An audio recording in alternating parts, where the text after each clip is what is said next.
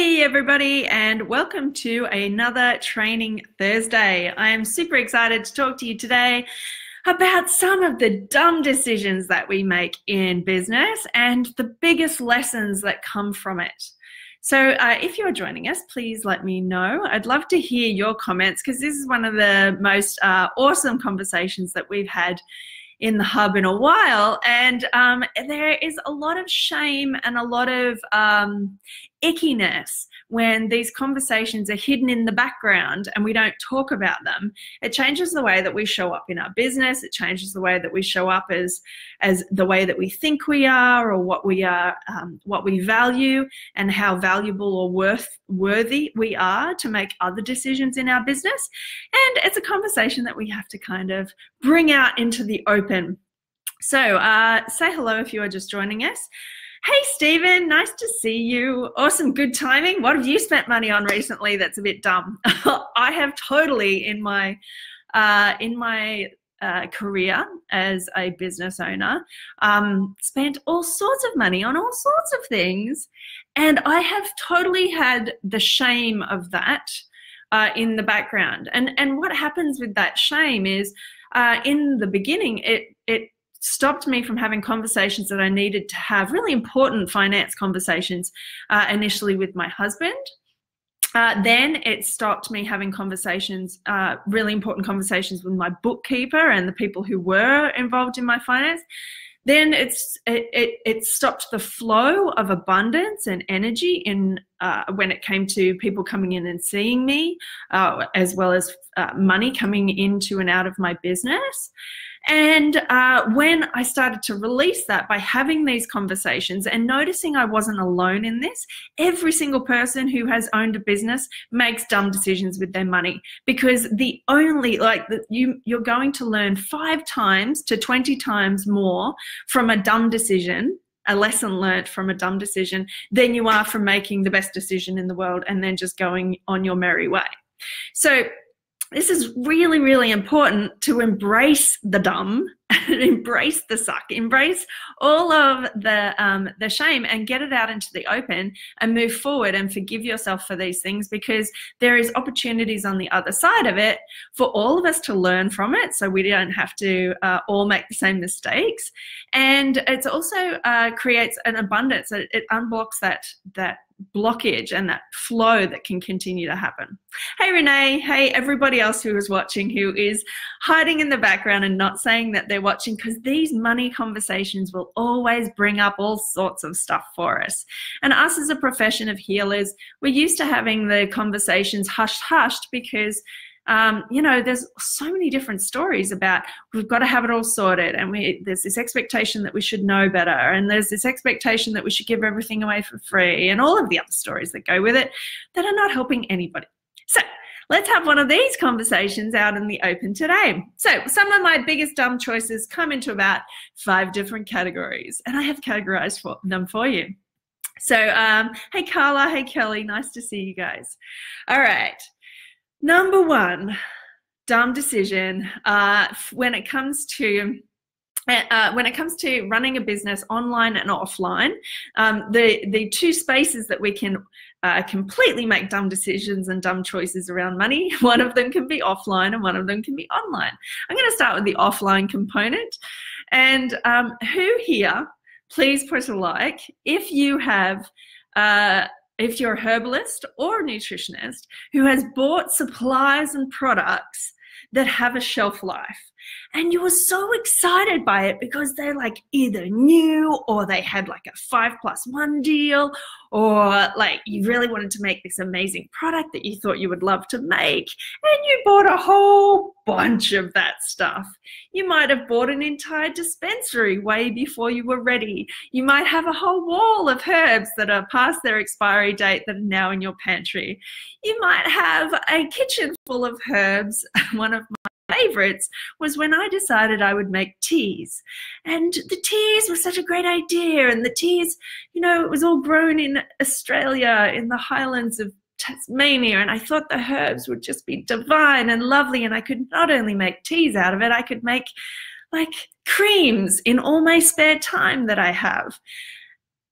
And I literally had 5 kilos of marshmallow root and marshmallow leaf just falling to pieces, turning brown, and turning into compost in my kitchen. So I have totally been there. I've also had herbs that I just had this affinity for, that I really wanted to have, that nobody came in and ever used. And so I ended up having sitting in my pantry until I went volunteering over in Vanuatu and I could actually give it to them. So there are so many things that have a shelf life. So if you haven't started your clinic yet, and this is, if you're a newbie, this is a big lesson for you. Things have a shelf life. And when it comes to stocking retail products or others, they will be on the shelf as long as you have customer demand. You can continue to put them on the shelf. But if you don't have customer demand, which means they want it, then don't put them on the shelf too early, because they will be, from the second that they go on your shelf, they will literally be going out of date. So massive lesson when it comes to stock, retail stock. If people are asking for it, bring it on board in small amounts. And if people start to continue to ask for it, bring it on even more. The tea scenario, if you are somebody who does enjoy being in the garden, loves being around herbs, would love to run workshops or things, then bring in the teas. But if you're a thinker like me, or you're too busy and you just want to have it as a creative outlet, go and have a creative outlet. Don't go getting 10 kilos worth of marshmallow leaf just to turn into very expensive compost. It's really important that you find things that you're in alignment with.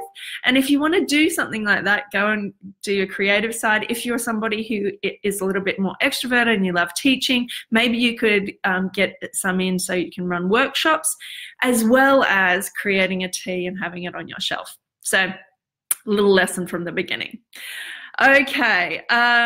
The other thing when it happens to being offline is what you invest in when it comes to your clinic. Now, we had the amazing Emily who had put her hand up for putting in a $900 wall in her first rented and leased clinic space, and she had to spend about the same amount when she left that clinic space, because she expanded so quickly, to pull that wall down, because there are different agreements that we have in the leasing kind of side of things when it comes to running your business in a bricks and mortar space, that you have to have a shop fit out at the beginning, and that takes a little bit of time and costs money, and then you've actually got to pull that down in some cases as you leave. So it's really important that you're not going and, wow, I'm going to create the Taj Mahal, and literally 6 months later you're going to move because you've done so well that you needed a new space. I have been there. I got an amazing mural created on my wall, and 6 months later I actually moved. So I totally get that. Oh my goodness. So consider what you are spending your money on in your clinic space. My tip on this one is, where can you get a return on investment? Now, this is like, some of you guys will be going, oh my gosh, she's doing that money talk stuff, because I used to do this. Whenever anyone said ROI, I would literally shut down. But if this is you, just lean in and hear what I'm saying, or try and hear a little bit of what I'm saying. So ROI is return on investment. Now, there's a difference between spending money. Spending just means it's not going to come back. And investing money. Now, investing money means you put some in and some will come back. And what you want to do is get the return, like a boomerang, a return on the investment that you make. So just like a boomerang, if you throw it, with more skill and more speed, it will come back. But if you just like put a little bit, you're not going to necessarily get it back. So what you have to look at when it comes to these, all of the things that we're talking about, but especially the things that happen to be hard costs in your clinic, is it going to return the investment that you make, especially if it's an aesthetic thing. If it's a functional thing, like updating your kitchen so you can do workshops in it, you can see that you would invest and it would cost a certain amount, or it would take a certain amount of workshops giving you back a certain amount of money to pay back the investment that you made on the kitchen. So it's really important to think about how much money you're putting in, and say, for instance, a wall just because it looks nice versus a wall that splits it up into two very functional clinic rooms, and you can rent out another clinic room. That might be a better return on the investment than just putting something up.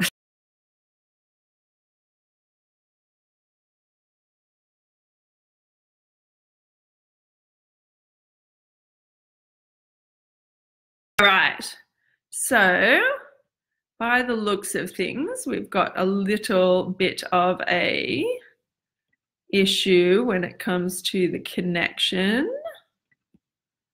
Let's have a look. All righty.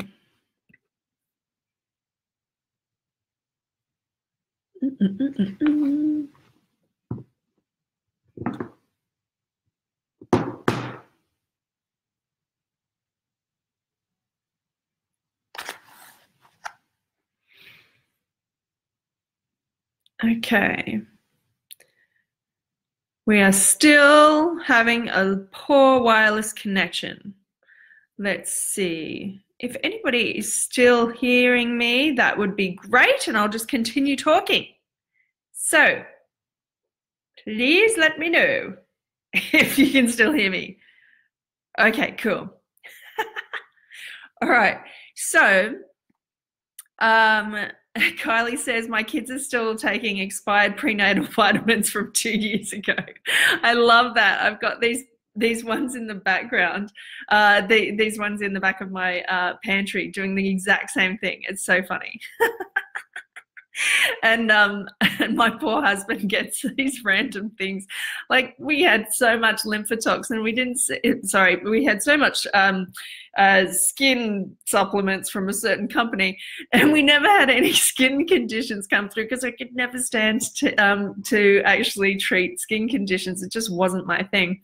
Whereas adrenal stuff would fly off the shelves. So it's such an interesting thing to have, like, you know, packets and packets of this skin supplement in the back of our pantry. So I get it, people. I'm so glad you can see me because I can't see myself on the screen. All right, awesome. Stephen hasn't surprisingly made too many hiccups there, except for buying a huge herbal dispensary, which was overkill. I know, but we want all of the yummy herbs, don't we? It's like, oh, do I really have to only choose like 6 of them? I want all of them. Yes, it's a really good one not to buy over 100 different herbs when starting out. Although walking into a dispensary and smelling that is just like, oh, one of my favorite smells of all time. Anyway, let's get back to it. Okay, so shelf stability, hard costs, and then we go to testing equipment. Who here has gone and bought an iridology camera or a biocompatibility thing, or a like some type of testing equipment? And so I bought a biocompatibility thing, and I was never into it. And I know so many of you are, and this isn't about what one's better and what it's totally about finding what's in alignment with you. And I also know lots of people who have bought, say, a microscope, and they have had a hard time because it wasn't in alignment with them. It wasn't their thing. My iridology torch, it sat with used like batteries that never got replaced in the drawer because it just wasn't my thing. It's not in alignment with the way that I did practice. My background's in medical science and pathology. So as soon as I invested in the microscope, I instantly got people coming through and the microscope being paid off. And for some of you guys, you've gone, yep, I'm the one that bought the iridology camera that is now a beautiful dust collector over in the corner of the room. But there might be something else that you've got that is extraordinary, that you use with every single client, that you couldn't possibly live without. And it's the thing that's actually giving you that return on investment. And so it's really important when you are considering what you are bringing to your business when it comes to your testing equipment, that it's in alignment with you. Consider what you loved learning about in your qualification. Consider what you love hearing about when you go to see a practitioner. Consider what you might study on the side, and consider your background when you are thinking about making a big expense when it comes to your testing equipment or whatever it happens to be, that little extra that you have in your clinic. Because if it's not in alignment with you, it is literally going to be one of the most expensive dust collectors that you have. And if you do have one of those, it might be time to sell it to somebody here in the hub or somewhere else, so that it doesn't have to be a dust collector, so that it is helping somebody with their health and their well-being, as well as somebody else in business. So totally find the thing that's in alignment with you. And if you've got the thing that isn't in alignment with you still hanging around, it's creating a little like squeeze on the flow of money and the flow of abundance coming through, because you're still stuck with it, feeling the shame of spending a ridiculous amount of money on it, and it's literally sitting there collecting dust, not helping anybody. So if you can find a way to find somebody else who that will help and benefit from their business, or benefit the people that they help in the community they help with their health, then let it go. Let it go. I love Elsa. So I had a whole bunch of expiring stock and I had all the shame of I don't treat those people. And I took it all over to Vanuatu to help in the volunteers, in the volunteer organization that we help over there. And I had a bioimpedance set up that wasn't jiving because I didn't do a lot of weight loss, but I did know another practitioner who did. So that's where I took it, and she's doing amazing with that. So wherever it happens to be with you and whatever testing that you use, make sure that you make the investment that's in alignment with you. All right. Then we get on to the online side of things. Oh, this is the fun stuff. Okay. I want smiley faces, love hearts, and likes if you have bought a course that you didn't complete. My name is Tammy. I'm a course addict, and I have bought many a course that I didn't complete. Many, many, many a course. Where do I begin? I bought courses that were not very much money that I completed, fully completed and went all out in.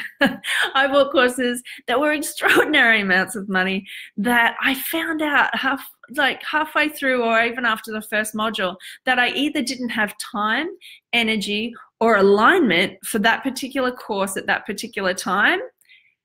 And it just went into the course file. So many of us, I can see all the likes and the laughs and the, yeah, right?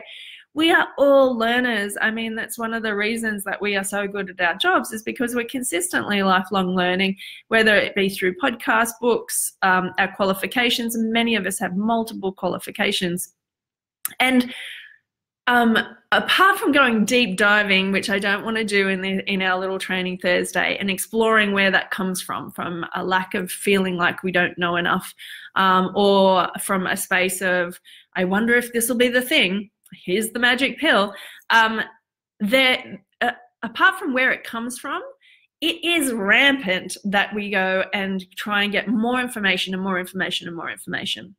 And so I always suggest finding the information about business more than we do about finding, or just as much as we do about finding out clients and the considerations when it comes to their health and their well-being, that we're always going to do anyway for our CPE points.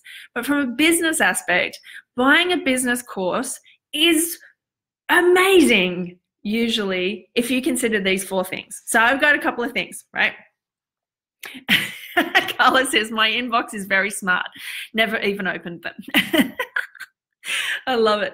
My inbox just filed it too over into the corner, and I didn't get round to it. Okay, so if you are buying a business course, if you're investing in a business coach, if you are considering buying business teachings at all, there are 4 things to consider. And I mentioned it to Jacqueline on the hub, but I wanted to make sure that everybody hears it.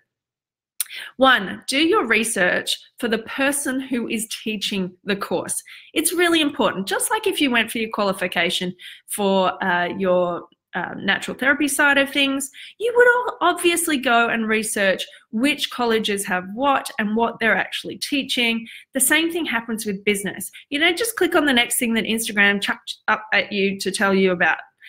You really need to vibe, and I know it's really like woo-woo kind of perspective, but you really have to resonate with the way that that person teaches, because the way that they're teaching you is actually what you're going to absorb when it comes to business. So you really have to vibe with the person that is teaching it. You also have to be in admiration for the journey that they've taken, and they need to share that journey with you.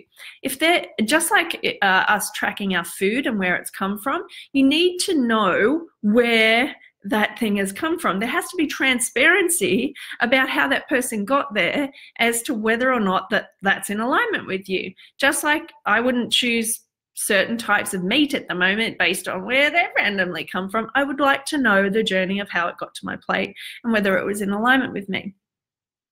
And the other one is, albeit testimonials can be doctored and all that other stuff, but if you know of somebody, just like word of mouth works for us as practitioners, if you know of somebody who has done that course, taking that on word of mouth is a much better opportunity, a trusted opportunity, than it is to find the next like Facebook ad that got sent to you, or the next thing that ended up in your inbox, or that kind of stuff.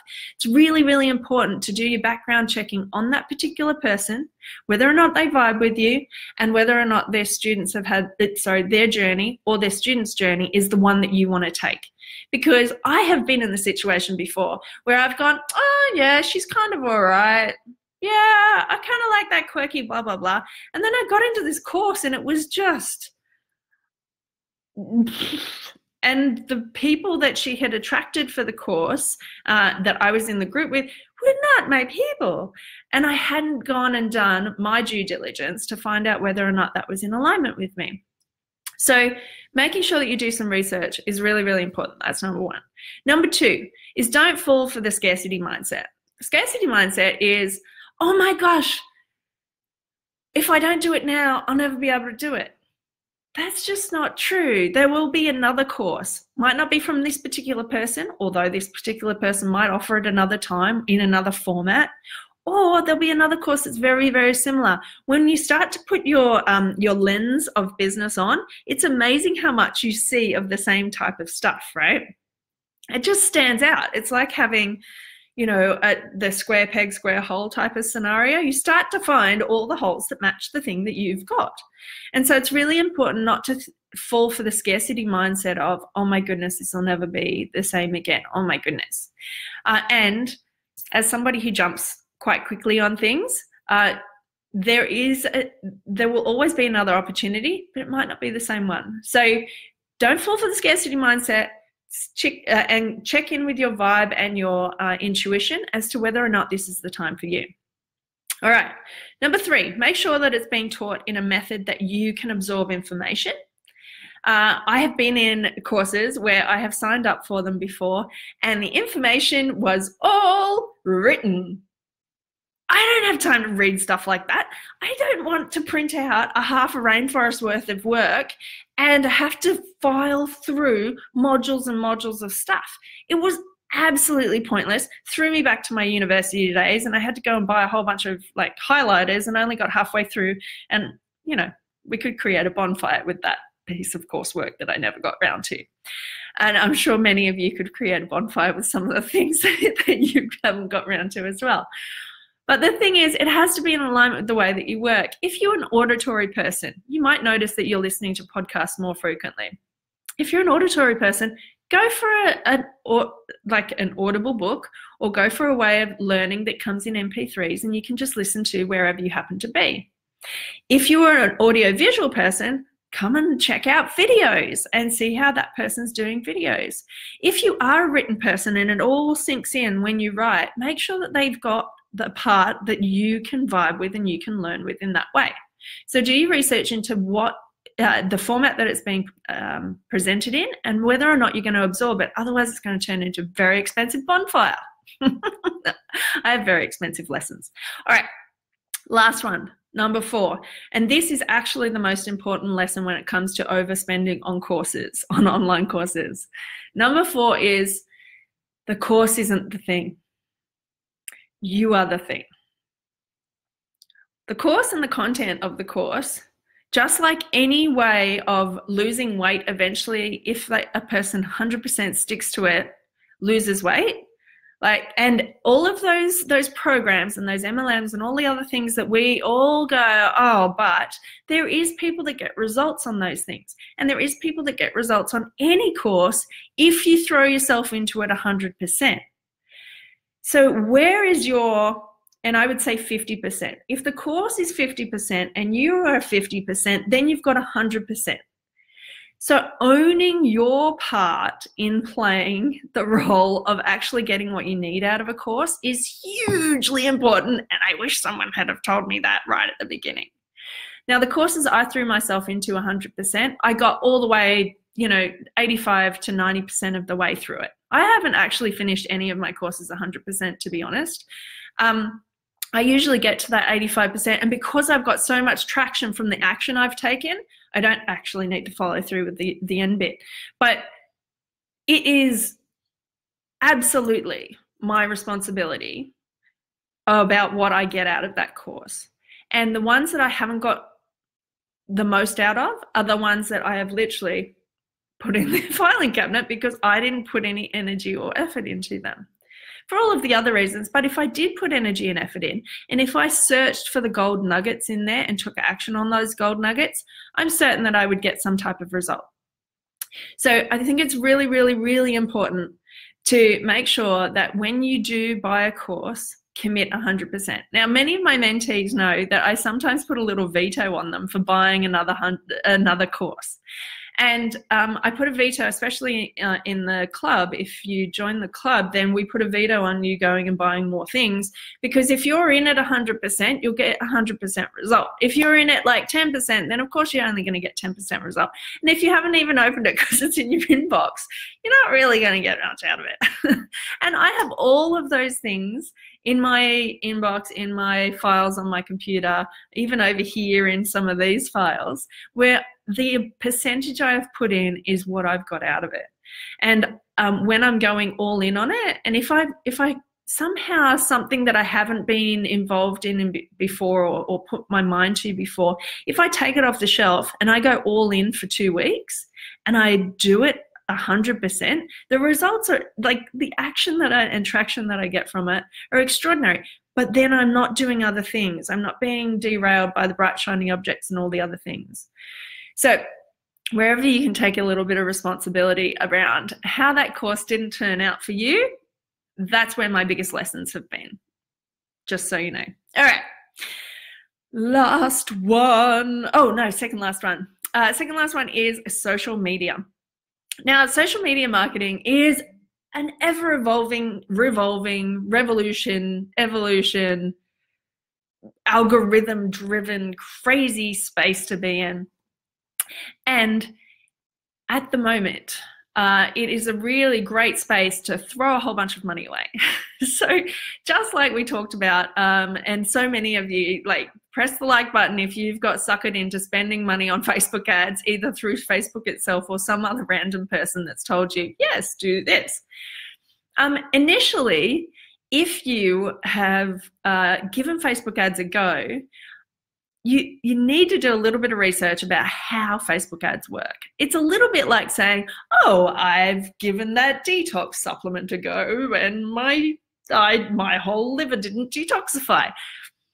Yeah, but you kind of just threw it at it. And when we're talking about social media and marketing in general, it's a huge thing that needs to come into like all of these other facets. Just like detoxification is a huge thing. It's not a matter of taking some St. Mary's Thistle.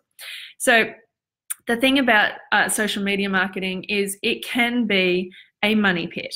And it's really important, just the same as we were talking about from signing up for courses or business coaches, it's really important to do your homework about the people that you are signing up to, whether they're in alignment with you, what type of results they've had, how they ended up getting them, and what your ROI is. So the cool thing about social media marketers and virtual assistants and other people in that space, is that you can have a contract making sure that you get a certain result from what you're investing. And I didn't know that until I had a very similar experience to Maria in our group. I spent a whole bunch of money on somebody that did like not a lot and didn't teach me what was going on in the background. But then on the flip side of that, I spent some money on somebody who taught me at the same time as doing the thing, and it got a better result because then I was aware of what was happening in the background, and then I could share it with any other VA that I was talking to or brought on board for my business. So it's really important that if you are going to do that, that you have a little bit of knowledge around it, just the same as we would empower somebody and not just give them some St. Mary's Thistle, we'd give them some education and background behind the scenes as to what type of results could be likely and what we'd expect to see. So it's a really similar kind of scenario. All right, last one, bonus round. Anyone who's listening, and I want to see it in the comments, what do you think the biggest absolute waste of time, money, and energy has ever been in marketing my business? What do you think that I have spent money and time on? And this was right at the beginning of my business, and I see it time and time again, and I'm heartbroken for these poor people that go and do it. And it's my biggest giveaway, my biggest tip, absolute waste of time. Who's going to get the winning answer to this? When it comes to business, absolute waste of time, absolute waste of money, absolute waste of printer ink, marriage stretching, petrol using, like, oh my goodness, that's an even better answer, Danielle. But it's a really simple one compared to that. So it is absolutely a letterbox drop. Don't do a letterbox drop ever. Letterbox drops are just like literally throwing money into the air, money, time, like your people, the people that are here, that you are here to help, are waiting to hear from you, but they're not waiting to hear from you from a printed out piece of paper that arrives in their letterbox. They are waiting to hear from you.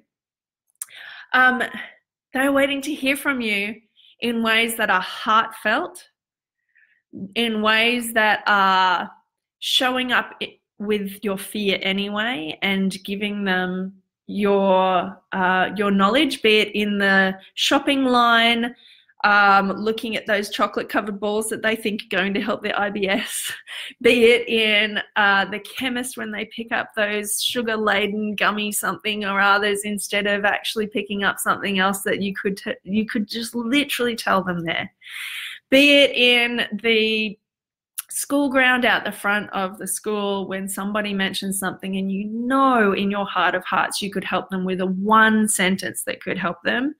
They're waiting for you at your local gym to just give them that tiny little piece of information that they can start to gobble up and then they can expand. They are waiting for you to show up online and share your story. They're waiting for you to show up at the local markets when they're already in a place of health and well-being. They're waiting for you in places and spaces that aren't their letterbox, waiting for a piece of paper that you printed out and you like totally nearly threw your computer across the room because Canva and printing and all of the things didn't work and Officeworks wasn't open at that time. Please don't do a letterbox drop. They're waiting for you in a whole bunch of different places, but not your letterbox. Apart from the amount of kilometers that I walked in places in suburbs that just were not where my people were, and the conversations that I had with my poor husband, who was driving me to do these letterbox drops, it was an experience that I don't want anyone else to waste their time on. What I do want you to invest your time in is looking after your that shame that you might feel that you've made mistakes before. Because if you're in business, you'll make more mistakes. And the more mistakes you make, the more lessons you'll learn and the better off you'll be as a human being and as a practitioner. I want you to invest your time in people that are open and willing and really want to hear from you and really want to do something about their health. I don't want you to invest your time with people who, like Stephen just said, are arguing or debating whether you exist or natural therapies exist. It's a waste of your time. You could be spending so much more time connecting with people who are waiting to hear from you, are gagging on every single piece of information that's coming out of other countries or online in other spaces, but they want to hear it in your particular flavor, in your particular way, through a medium that you're already on, be it on social media, on your website, or in a conversation. Don't waste your time doing all those other things. So I hope this has been beneficial to you. And if it has, and you know somebody else, another practitioner or somebody else who needs to hear this, please share it, because these are the conversations that we need to happen so much more. I'm really moved when people put their hands up and go, yep, me too. Yep, this is real. Yep, I'm being real. Okay, let's move on and do bigger and better and more amazing things to help more people out there and move through this stuff that we've got going on in the background so that we can help more people. So it's really important. I appreciate everybody showing up in the conversations that we've been having in the Naturepreneur Hub. It's so cool to know that you're not alone, to know that everyone's human and we all make mistakes, and to learn together so that our profession can continue to rise and help more and more people. If you are not subscribed to my YouTube channel, these go on straight over onto there, and they also go on to tammyguest.com so that you can see them or access this information or any other conversations like this every week. All right, thank you guys so much for showing up, and I will catch you guys next week for another Training Thursday. See you later. Bye.